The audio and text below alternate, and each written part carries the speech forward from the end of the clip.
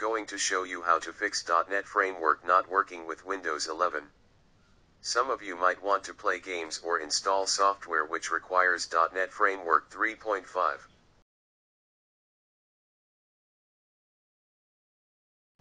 Even if you try to install it, the error pop up that the following features could not be installed. So let's see how to fix the error. For that you will require file which will be available in the description below. Extract the content of the file and copy the content and paste it into the C drive.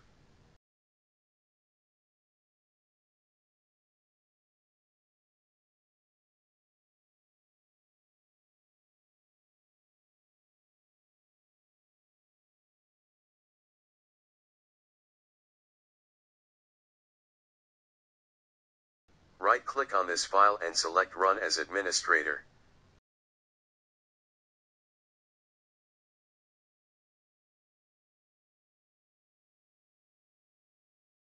Now I'll fast forward the video. This process took around 15 minutes in my laptop. Time may vary depending on your laptop or PC.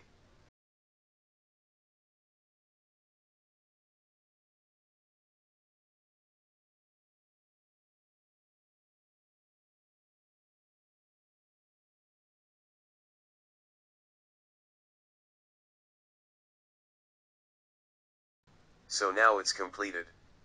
Let's turn on .NET Framework 3.5. For that, go to Settings, then App and Features. Then on the right side, click on Program and Features. Then click on Turn Windows Features on or off.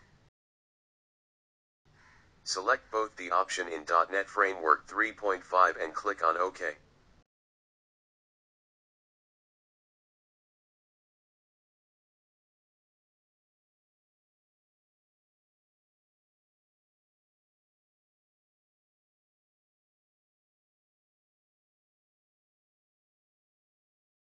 That's it.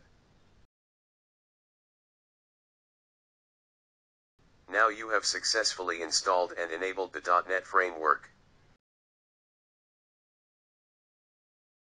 Thanks for watching.